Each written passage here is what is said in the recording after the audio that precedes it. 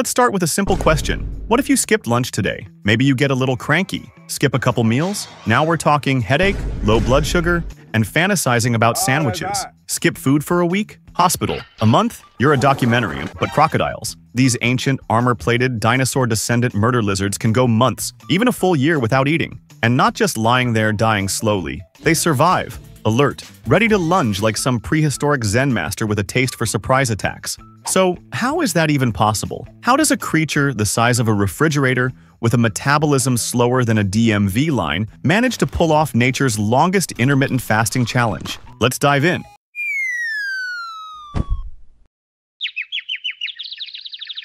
First, let's talk thermodynamics. Crocodiles are ectothermic, cold-blooded. That means they don't generate body heat from within like we do. You and I, and your dog wearing a sweater, are constantly burning calories to maintain a stable body temperature. Crocs? They let the sun do all the work. When a crocodile basks in the sun, it's literally recharging like a solar panel in a swamp. And because they don't waste energy on internal heating, their baseline metabolic rate is insanely low. We're talking barely above idle levels of energy use. This is the biological equivalent of setting your laptop to battery saver mode, turning off the screen, and just waiting.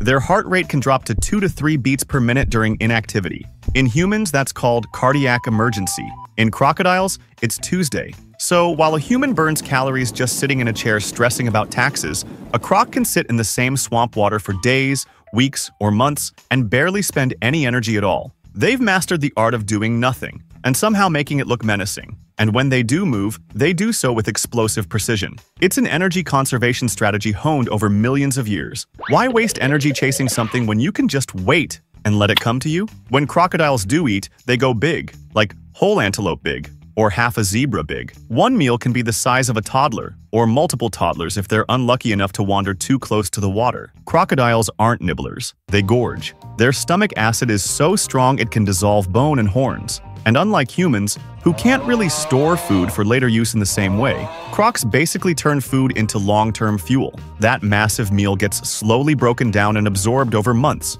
They essentially convert dinner into energy savings, and then just coast on it like a camel made of muscle and spite. It's not about eating often. It's about eating well, once, and letting biology do the rest. And because of their minimal activity levels, that energy lasts far longer than it would in a warm-blooded animal. Crocodiles don't run marathons. They don't even walk briskly. Most of their time is spent lying in water, lying on the bank, or lurking just below the surface, pretending to be a log with anger issues. Their daily caloric requirement is laughably small. Scientists estimate that a croc can survive on less than 10% of what a similarly sized mammal would need. Why? Because crocodiles don't waste energy on unnecessary movement. They live like kings on vacation. If Do Not Disturb had a spirit animal, it would be a crocodile. Even when hunting, crocs are all about ambush, not chase. They wait, silent, still, invisible. Then, at just the right moment, bam, violence. It's like waiting 8 hours for a pizza delivery and then tackling the driver. Efficient, terrifying, effective. In extreme conditions, drought, famine, or your average Australian dry season,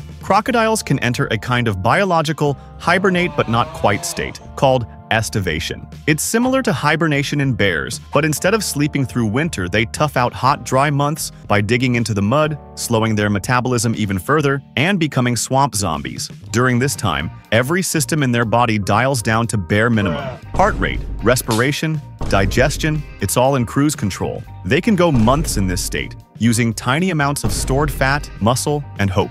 Some crocs in the wild have been observed going nearly a full year without a proper meal, especially in drought-prone areas where food is scarce. It's not ideal, but it's survivable. They're not thriving, but they're also not dying. That's more than we can say for anyone trying a juice cleanse. Crocodiles store fat in very strategic places, like their tails. And we're not talking about a light snack's worth. Their tails are like biological power banks. When food is abundant, they bulk up. That stored energy can later be used to survive lean times. Think of it like a reptilian Costco pantry. Stockpile now, feast later. Only instead of ramen and canned beans, it's calories from dissolved wildebeest. This energy-saving strategy has allowed crocs to survive for over 200 million years. They watched the dinosaurs rise, dominate, and disappear, while staying largely unchanged themselves. They didn't need wings, or fur, or tools. Just patience, sharp teeth, and the metabolic discipline of a monk. It's easy to forget, but crocodiles are basically walking fossils. Their physiology is tuned not for comfort, but for endurance. They've evolved to survive in harsh, food-scarce environments where the next meal might be weeks or months away. Their immune system is famously robust, their digestive system is brutal, and their tolerance for hunger is legendary. In a world where most animals freak out after a missed snack, crocs are out here meditating in mud puddles waiting for their moment. And what's even wilder, they can tolerate extended fasting without losing much muscle mass. In most animals, no food equals muscle breakdown. But crocs, they somehow hold it together, which is either incredible or terrifying, or both. They also show a resistance to diseases that would devastate other species. Scientists are only beginning to study these remarkable traits, but there's hope that understanding them could lead to breakthroughs in medicine, organ preservation, and long-term human space travel. What if we studied crocodiles not just for their terrifying bite force, but for their metabolic genius? There's growing interest in how animals like crocs manage long-term fasting. Scientists are studying their metabolism, immune system, and fat storage to look for clues about human health. Could understanding crocodile biology help us develop better ways to preserve organs, treat metabolic disorders, design better survival strategies for extreme environments? Some researchers even speculate about genetic or biochemical mechanisms that could be leveraged for human use. Think cryostasis, emergency survival in space, or prolonged organ viability in medical applications. It's like crocodiles are holding the cheat codes to extreme survival and just not telling anyone. We don't have answers yet, but if anyone's going to inspire the next breakthrough in energy conservation, it might just be a crocodile napping in a puddle. There's something deeply humbling about crocodiles. They don't chase, they don't waste, they wait, and when the time is right, they strike with such precision that it seems effortless. In a world obsessed with hustle, grind, and constant motion, the crocodile is a reminder that sometimes stillness is power. That energy isn't just something you spend, it's something you save. So next time you're feeling overwhelmed by your to-do list, think of the crocodile, lying in the mud, unbothered, underestimated, not because it's lazy, but because it can be. And then remember, it hasn't eaten in 11 months, and it's still a better predator than you'll ever be. Nature doesn't always reward the fastest or the busiest. Sometimes it rewards the most patient, and in that game, crocodiles are undefeated. And maybe, just maybe, in this strange world of endless productivity and over-caffeinated ambition, we could all learn a little something from the ancient, slow-burning patience of a crocodile. Wait longer, move smarter, and when the moment comes, bite hard. What if humans could do the same? Now, just for fun, let's imagine if humans could do what crocodiles do. You eat one massive meal, say 3 pizzas and a side of lasagna, and then don't need to eat for 6 months. No meal prep, no grocery bills, no deciding what to cook, just vibes. Imagine the time saved, the TikToks you'd make, the money you'd save on overpriced salads. But of course, we can't. Our bodies are built for frequent fueling, constant energy use, and way too many snack cravings. Still, it's fun to dream of a world where skipping breakfast doesn't mean a meltdown at 11 a.m.